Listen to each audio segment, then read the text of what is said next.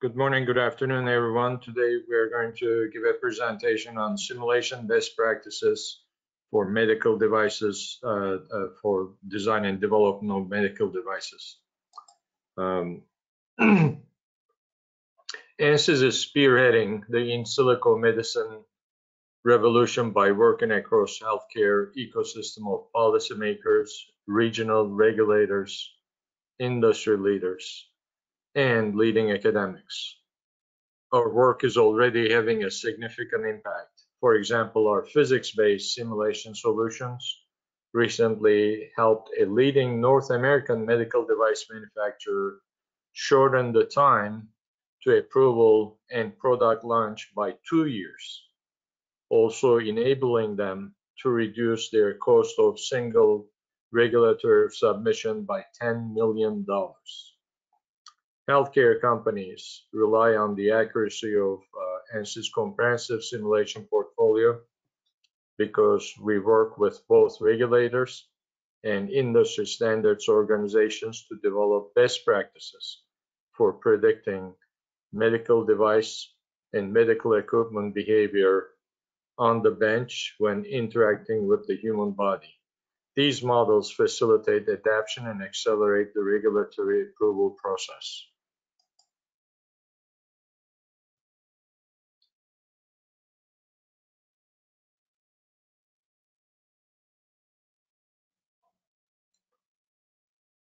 Industries encounter significant challenges when delivering next-generation medical device technologies.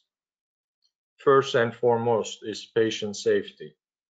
Companies must ensure extreme reliability of products once they are released out onto the real world. This requirement is also strongly linked to assuring patient safety, which can be established by showing that the device conforms to requirements established through standards. Materials compliance tools are also used to demonstrate that the various materials components of a device that come into contact with the human tissues meet local policies. Decreasing product development times is a step that is typically accelerated by modeling and simulation. But now the industry is also looking into modeling and simulation to accelerate regulatory approval processes by reducing the time required to generate the device safety evidence and also providing additional evidence of device safety. Cost can also be reduced by reducing clinical trials, which is typically the most expensive element for bringing new devices to market. The cost of bench testing can also be reduced by minimizing number of tests through rapid prototyping.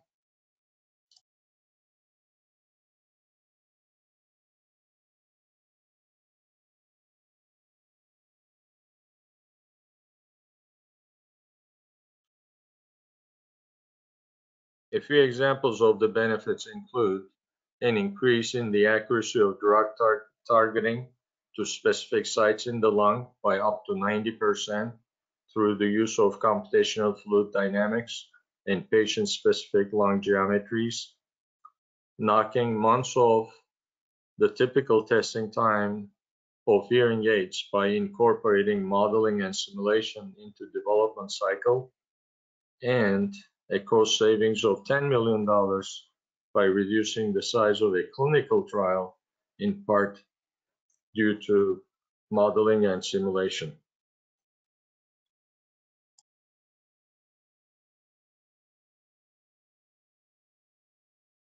So now, how do we do it?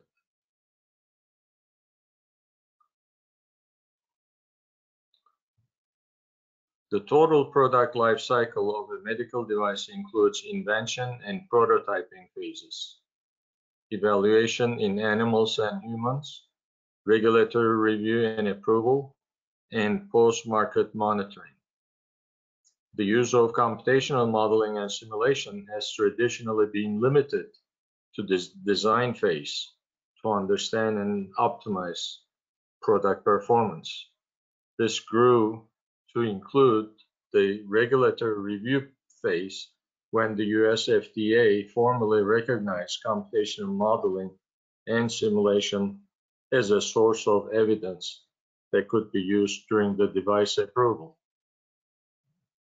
The advent of in silico trials, which are exploratory trials on the computer that reduce, refine, and replace clinical trials by making use of reliable computer models of patient characteristics, a medical treatment, and its deployment. This concept is now rapidly expanding the scope and opportunities for computational modeling and simulation.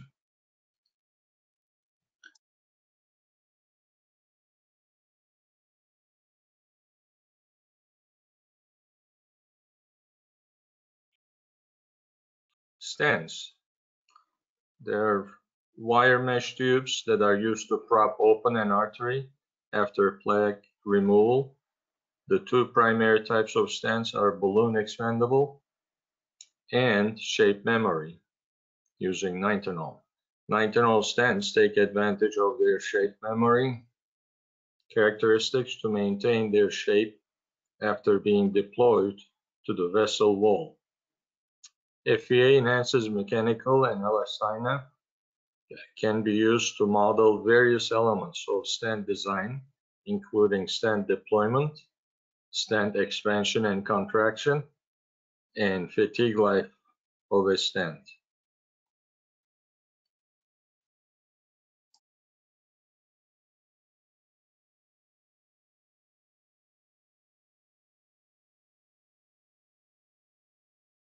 Blood pumps are used to circulate blood through a patient's cardiovascular system during medical procedures and as circulatory support when one or more of the heart chambers is failing.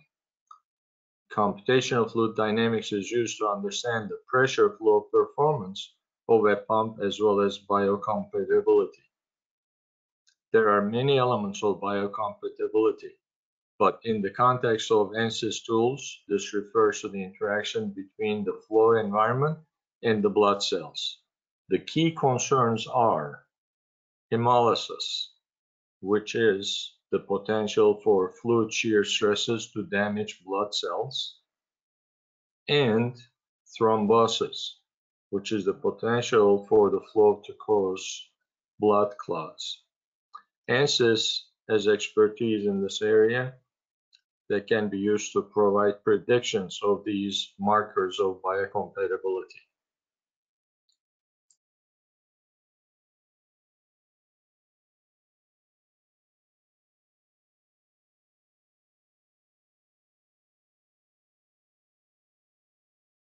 Dry powder inhalers are used to deliver asthma or other drugs to the lung surface. The primary engineering challenge is that a lot of the drug impacts the sidewalls of the inhaler and the patient's mouth. So the goal of engineering simulation is to generate a focused powder spray that delivers as much drug as possible to the patient's lungs. In addition, the airflow path is also analyzed to minimize the presence of flow recirculation and stagnation. The design of each dry powder inhaler is also customized for each new drug formulation. A combination of CFD along with particle tracking can help to ensure an effective design.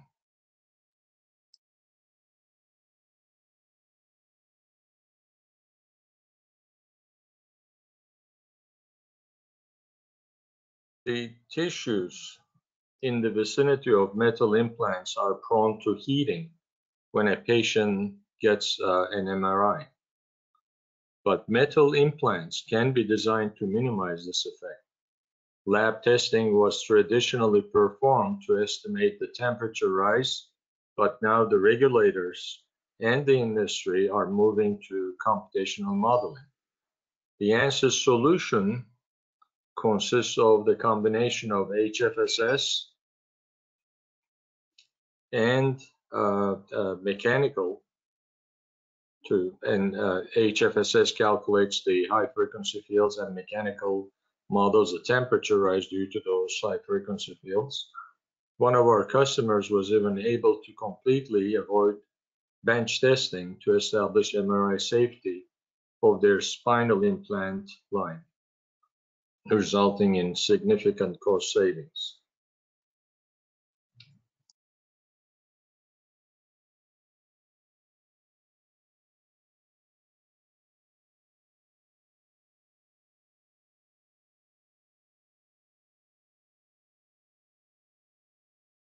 Spinal interbody fusion devices are implants that replace degenerated spinal discs.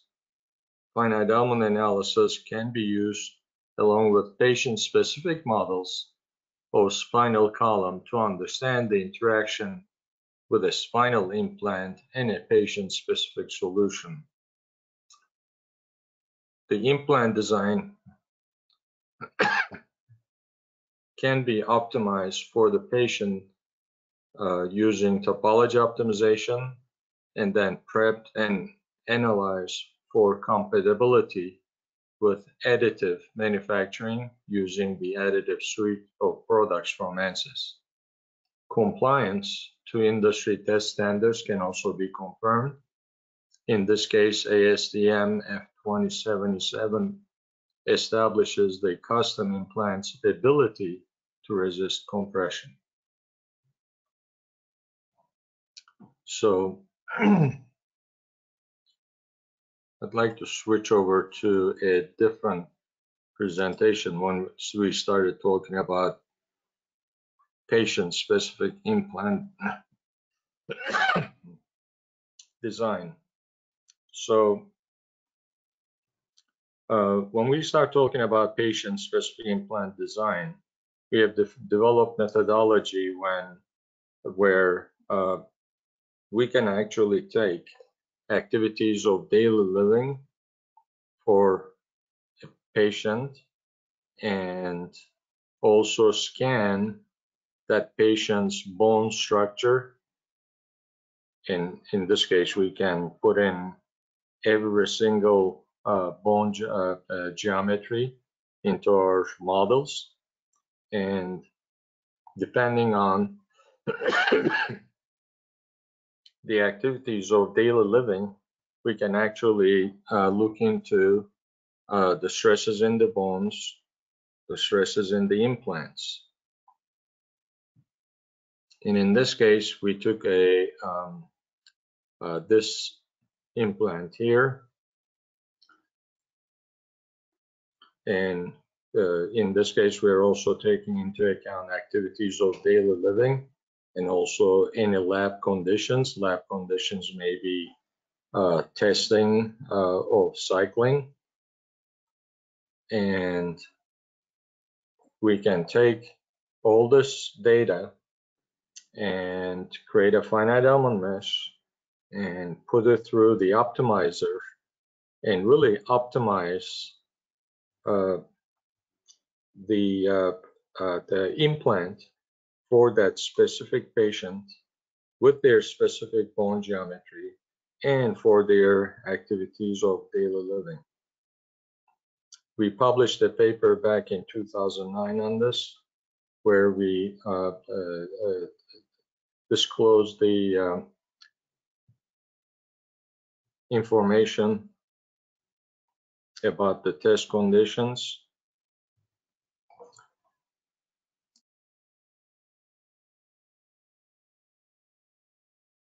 In this case, we took this female person and measured every single geometry, and then created a model. And from the model, we were able to extract the forces at any given point in time during either cycling or walking or any activities of daily living. And we looked at 3 different thicknesses of this implant because the 3 different thicknesses gave different fatigue lives. As expected, the thicker specimen gave us the largest number of cycles to failure. So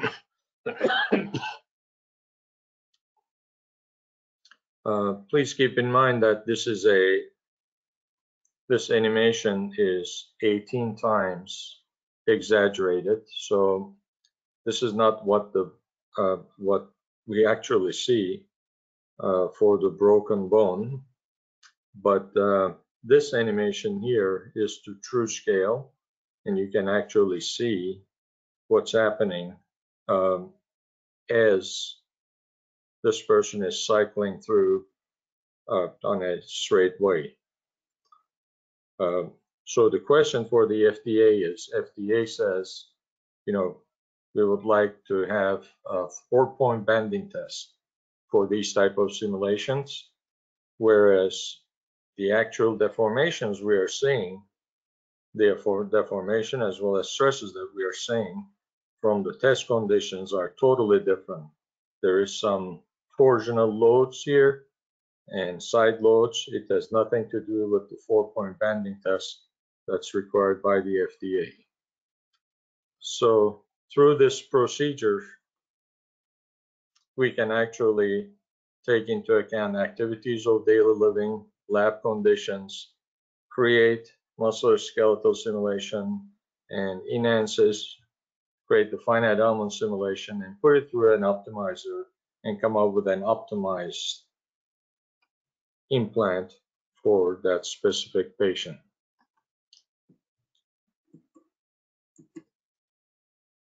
So I just wanted to take a side tour and talk about these patient-specific implants.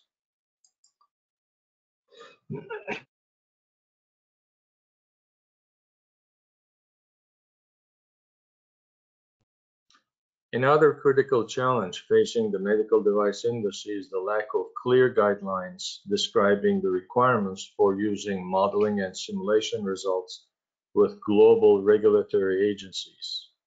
Ansys is therefore working with key policymakers in the US and around the world in an effort to establish frameworks that enable the utilization of modeling and simulation results in submission. Our efforts include collaborating with US FDA, participating in the developments of key standards, as well as becoming members of public-private partnerships.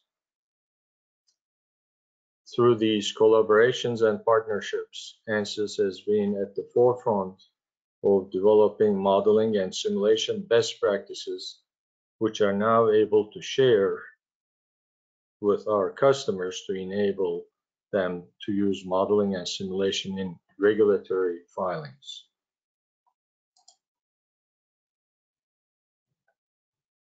Materials information matters for all medical devices because materials technology is fundamental to their performance and viability.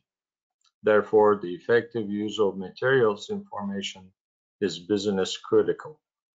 As examples, materials information is required not only for design decisions that have major consequences for product performance, but also for operational decisions in manufacturing, to support the sales process, in response to customers' inquiries, for regulatory compliance, and to enable informed purchasing.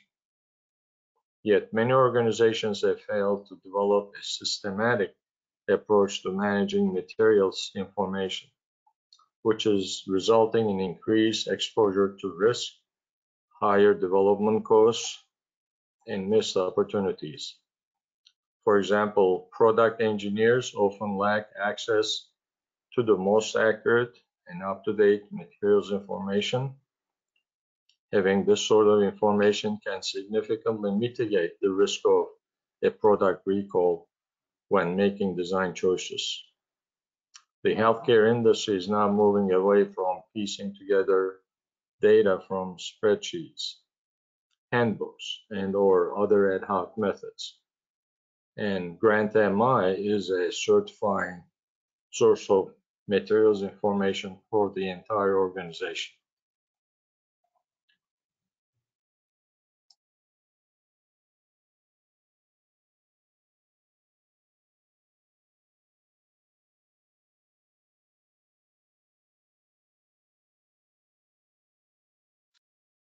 So this brings us to the conclusion of this presentation.